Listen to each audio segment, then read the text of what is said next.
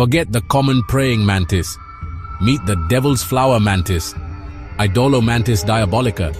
Straight from East Africa, this creature looks like it's straight out of a horror movie. It has a colorful body, wide legs, and a leaf-shaped collar that opens like a demonic umbrella. It lives in humid forests and savannas. It lives among branches and leaves, always on the lookout. Tanzania, Kenya, Ethiopia. That's where the devil wears chlorophyll. Unlike the common praying mantis, this one is more theatrical and lethal. It dances to distract its prey, and then a deadly attack.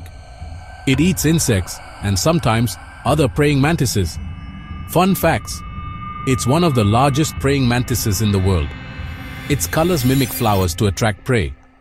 And when it feels threatened, it turns into a miniature monster.